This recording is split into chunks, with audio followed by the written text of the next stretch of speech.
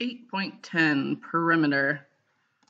The distance around a figure is its perimeter. So think of it like a fence, or fencing the area in. So this example, this shape, and they labeled it. I know it's kind of hard to see on the screen.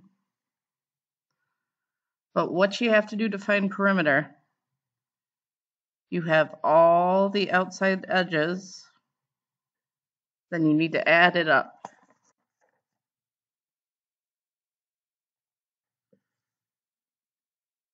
So one is 30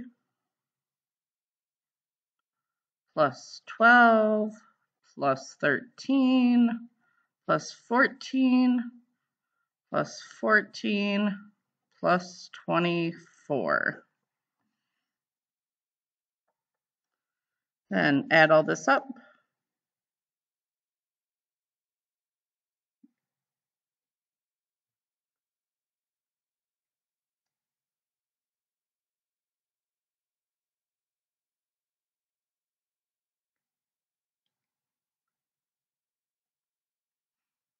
$107.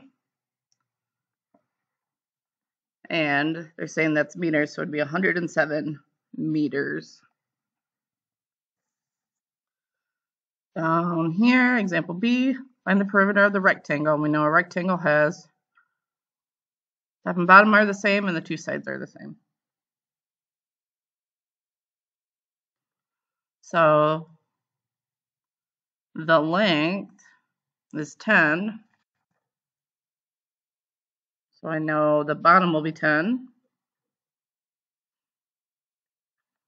The width is 4. So I know the other side is 4 because it's a rectangle.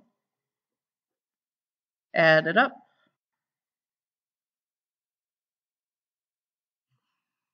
28. And this is feet.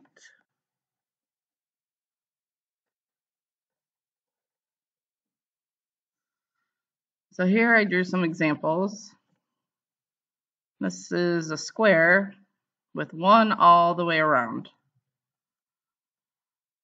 So I could add all the ones up. There's 4 sides.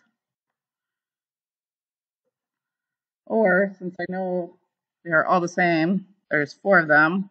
1 times 4 equals 4. Whichever makes most sense to you.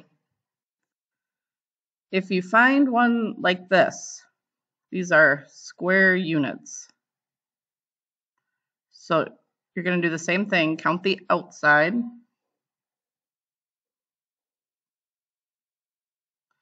So let's see how many squares across it is.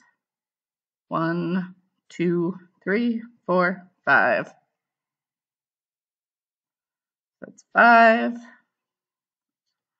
1, 2, 2.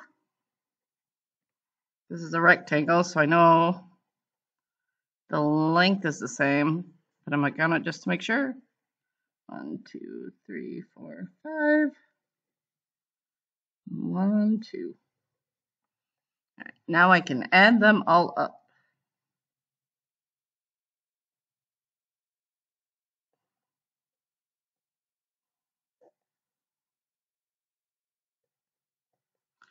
$14. These are square units.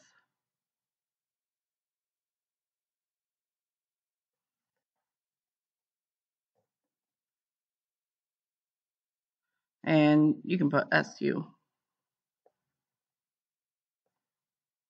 for short. So another way you could write this equation, 5 times 2 plus 2 times 2. And I'll give you the same answer.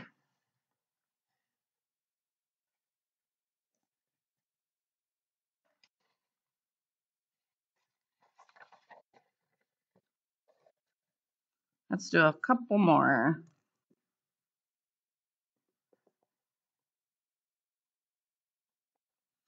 This triangle.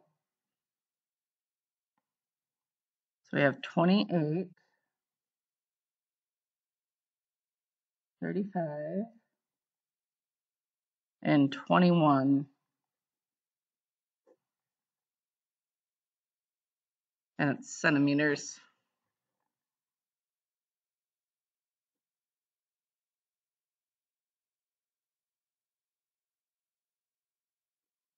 So 84 centimeters.